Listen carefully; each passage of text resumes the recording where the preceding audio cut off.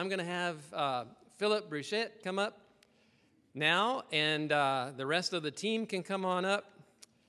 These are our Magabook students. If you noticed some unfamiliar young faces the last couple of weeks, these are Magabook students that are staying with us here at the church, sort of camping out over in the house building to the south. And they are out on a regular basis doing their summer jobs. It's not really a job, though, is it?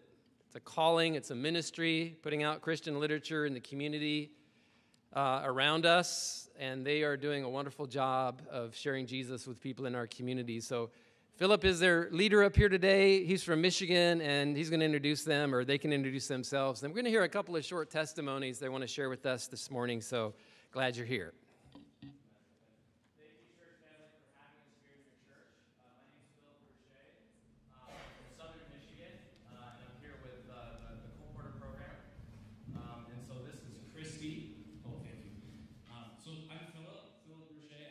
Michigan, and I'm here with the canvassing program for the summer, and so I want to say thank you again for having us here.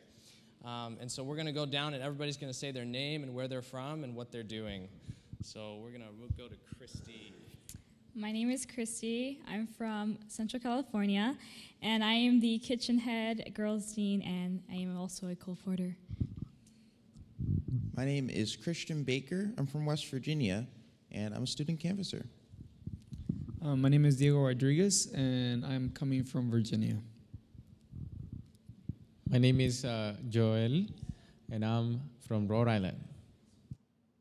My name is Enoch, and I'm from Oklahoma. My name is Yanis, and I'm from Oklahoma. My name is Daniel, and I'm from Wildwood, Georgia. My name is Emmanuel, and I'm from Michigan. I'm also a colporteur. My name is Samuel, and I'm from Michigan. Good morning, family. My name is Mauricio, and I'm originally from Bolivia, but I live in Tennessee, and I go to Southern Adventist University. My name is Sharice, and I'm currently living in Indonesia. My name is Sierra, and I currently live in Belize. My name is Elga, and I'm from Oklahoma. Happy Sabbath, church family. My name is Shasha, and I'm originally from the Philippines, but the same thing as Mauricio. I'm also from Tennessee, studying in Southern Adventist University. My name is Jennifer, and I'm from Roanoke, Virginia. All right, so you guys know who these people are now. These are our canvassers. And so for this past week, it's been our first week out in the community. We've been knocking on doors and getting out Christian literature to the people at the doors, and so we have a couple stories that we want to share with you guys. So I'm going to ask Elga if you could step forward. Elga, if you could step forward, and if you could share our first testimony. Okay. Happy Sabbath. So this testimony actually happened on Wednesday this past week.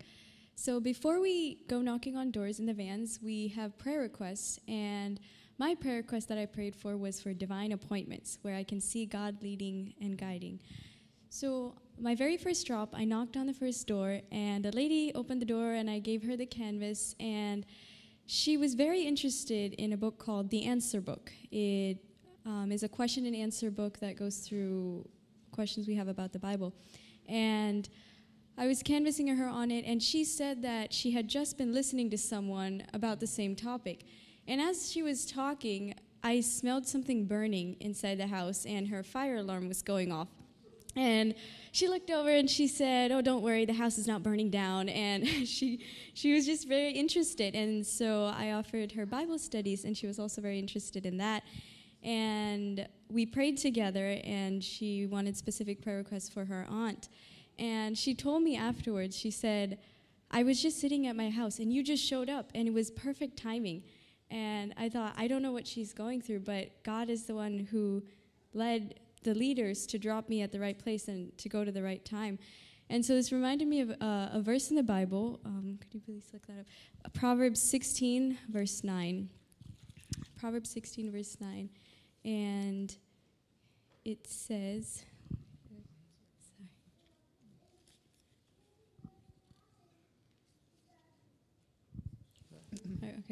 It says, "A man's heart plans his way, but the Lord directs his steps." And so I want God to direct my steps. So I want to encourage you all to ask God to direct your steps, and He will give each and every one of us divine appointments. Amen, amen. So this is just week 1 of a 10-week program. And she also came to my house. Amen, amen. So this is just week 1 of a 10-week program. We're just getting started, and the Lord is already leading. Now I'm going to turn the microphone to Christian, and he's going to share another story with us. Along a similar lines of what Elka was sharing, God plans out, what sorts of situations we're going to be in, and He wants us to be ready to be able to share what we have with people who might be searching for God. So this was, I believe, Thursday. I was working with my friend Giannis, and as we were going from one house to another, there was a lady on the sidewalk walking her dog, and she saw us crossing the lawn to the next house, and so she's like, "Hey, what are you guys doing? Like, what's this about?" And so we went down there and explained what we were doing. And as I was showing her the books, she showed an interest in what we had to offer. And in the end, she ended up getting our cookbook and one of the books that we have, which is Christ Object Lessons, called Lessons of Love. And so it was a blessing that she was passing as we were passing to be able to share that. And sometimes, like, God puts those people in our path, and we have to be ready at just about any moment to share what we have. Because that person, could be searching for something, and God knows that we are the ones that can give it to them. Amen. So you can see that the Lord is already leading as we go out from door to door. We have also gotten a few Bible study contacts this week as well, people who are interested in studying the Bible. And Diego has those in his hand right now. Those are the Bible study contacts. These are real people who are interested in studying the Bible. And so thank you again for having us in your church, and we ask that you keep us in your prayers as we go ahead in the next 3 weeks here, knocking on more doors and just sharing Jesus' love with the community. Thank you. Happy Sabbath.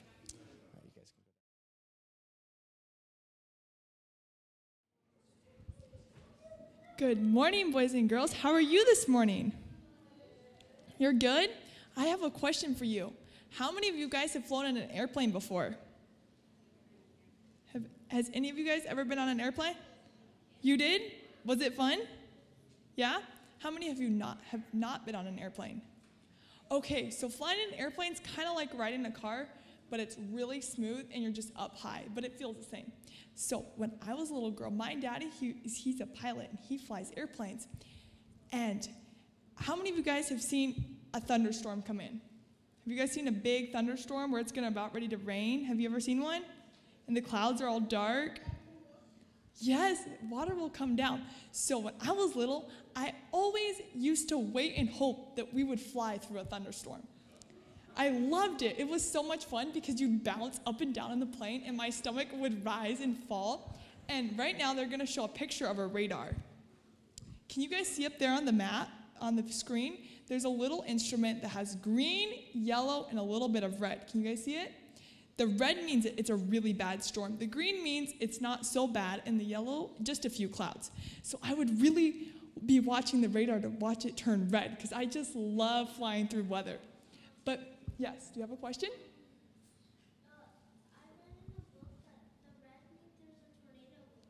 Well, not in this particular one, but it could. There's a lot of lightning, and the clouds are really thick and really mean. It could be a tornado warning. I guess it would be kind of fun to fly through a tornado. But so when I was little, my daddy, we would fly with a lot of people sometimes, and they'd be really scared. No, we're going to go through a storm. This is just going to be awful. We're going to fall right out of the sky, and we're just going to hit the ground. And I was like, and I would always think to myself, no, because my daddy's flying the airplane, and I know he's not going to let it crash. So I was so excited because I knew that my daddy wasn't going to let the airplane crash. So what I would do was I would sit there, and I would just enjoy the ride.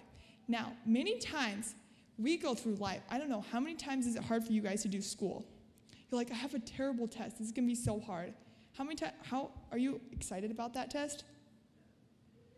Yeah, you're excited about the test? Wow, that is so cool. You know, it's kind of like me excited about the storms. So even when we're passing trials in our lives, we can know that Jesus is going to carry us safely through because he's not going to let our plane crash. He's going to keep us, and he's going to keep us safe. So does anyone want to pray? Yeah, do you want to pray? What's your name? Kylie, here you go. You can pray. Dear Heavenly Father, thank you for this day. Thank you for the gift of life. I pray we have a good day and a good night. And we pray all this in your name. In Jesus' mighty name we pray. Amen. You guys may go to your seats now. As far as possible, please kneel with me.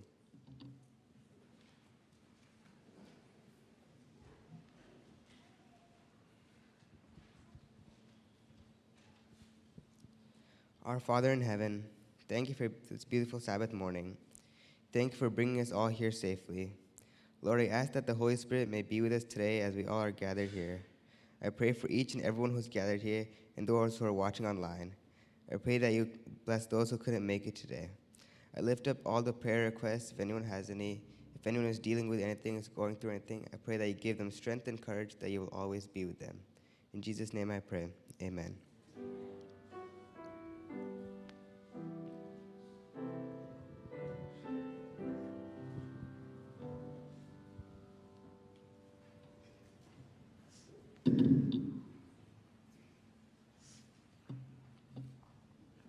Today's scripture reading is from 2 Peter 1, 12 and 13.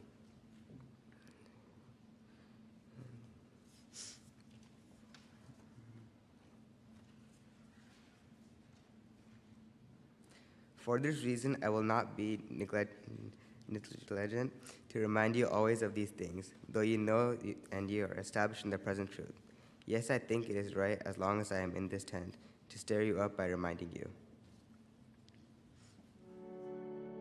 From generation to generation, passed down through every age, there's a story of a Savior whose love will never change.